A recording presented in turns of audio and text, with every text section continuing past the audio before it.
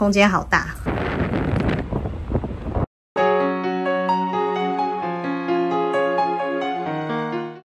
今天我们要从福冈前往大阪，这次搭的是过夜渡轮名门大洋号。这班音速号车型跟上次的不一样，可参考九州第一部影片。这款车型比较复古，木质地板，前后椅距很大。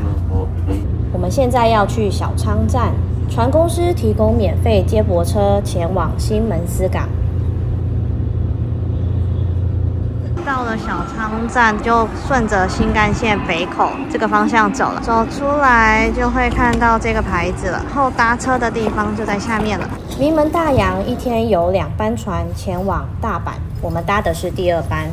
最好是提前到巴士站等巴士，因为它不能事先定位，满了你可能就上不了车了。那天我们搭车的时候是全满的。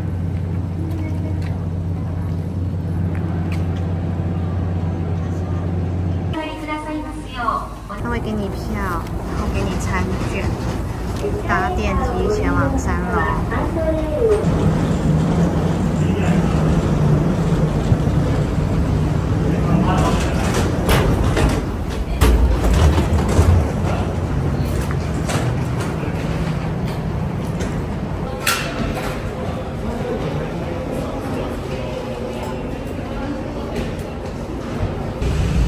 我们住在7楼。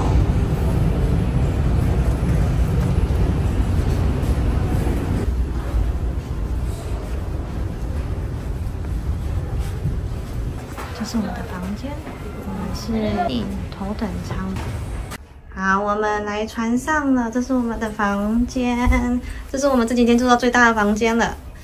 这个进来要脱鞋子，因为它这边是有木板的。房间配有洗手台，就是厕所是在外面，所以就要洗手台就不用出去了。然后这边是榻榻米的房间，最多可以睡4个人，然后有桌子。2张单人床，空间好大，好大哦。然后这边也是有一个地方可以让你挂衣服啊，然后还有茶包啊、毛巾之类的。好，备品都在这边了。救生衣在这个地方。OK， 好，救生衣在里面。我们第一次搭过夜的渡轮呢。我们房间有窗户。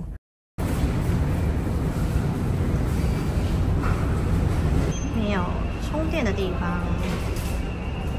换钱的地方，还有置物柜。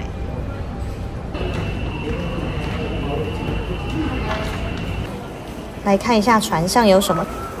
这边有游戏间，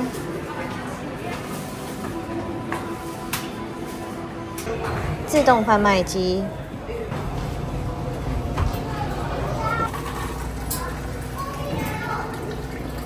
贩卖机里面有泡面。这边有准备热水让你煮泡面，还提供微波炉。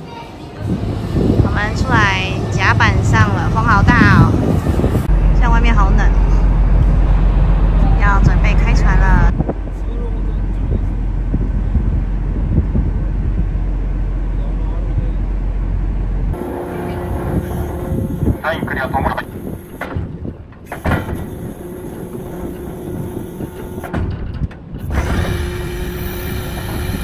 开船喽！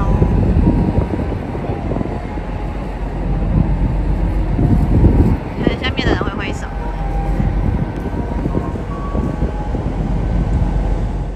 这边你可以选择要吃晚餐还是吃早餐。我们在订的时候就已经把晚餐、早餐都订了，所以一个人是2400日币，大概是500块台币左右吧。先来吃晚餐吧。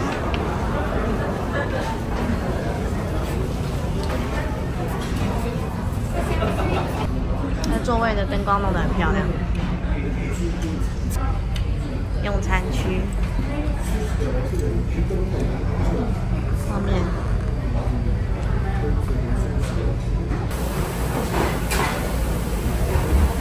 哇，好像很多东西耶！哇，还有冰淇淋蛋糕哎！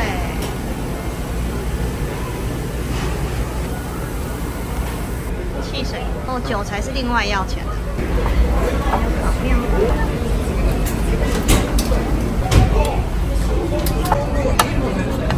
味噌鸡。这个我知道，麻婆豆腐。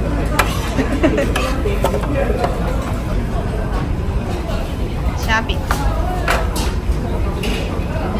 ，kimchi， 地瓜。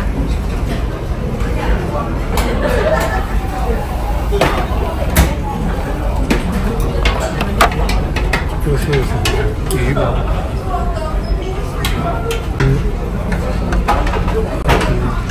一片的不知道是什么，试试看吧。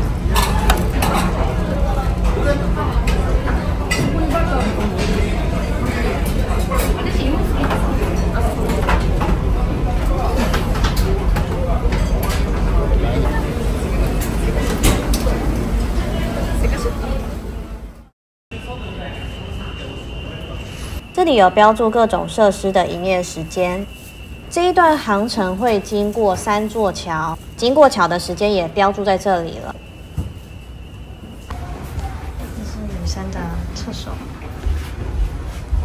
女生的淋浴间。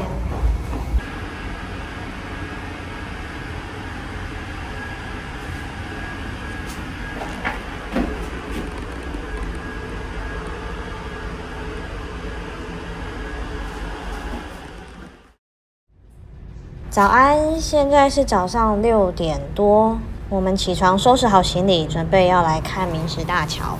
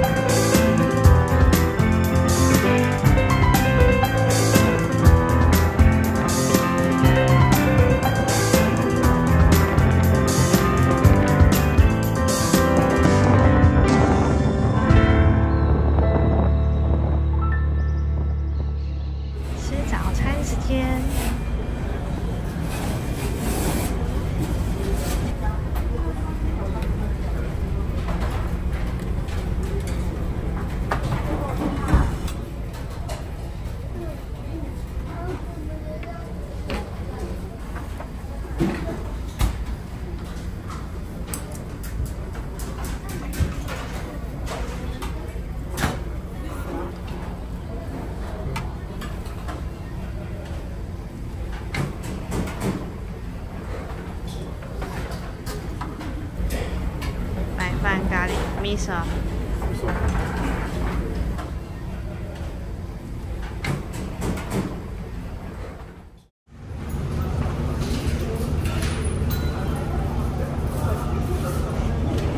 要到大阪了。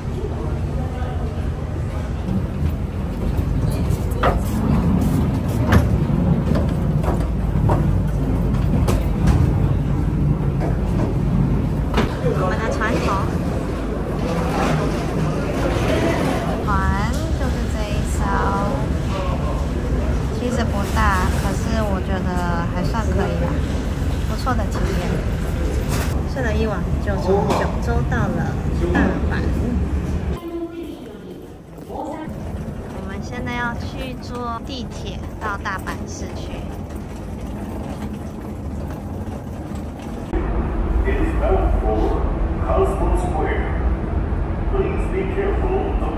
现在要搭车去大阪市区。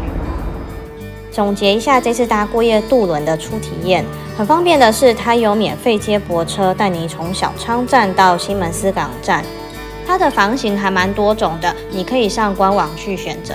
这次住的房型非常满意，空间很大，而且船上整理得很干净。至于餐点的部分，我们订了晚餐和早餐，只能说它的餐点是普通啦，因为在船上你也不要要求有什么大厨会在船上烹饪。总之就是吃得饱。如果你不想在船上吃他们的餐点，你也可以自己带你的餐点上船。这一路上都是航行在日本的内海，所以感觉不太到风浪。这一次搭名门大洋从九州到大阪的初体验还不错。如果跟我们一样是不赶时间想要慢慢玩的人，不妨体验看看哦。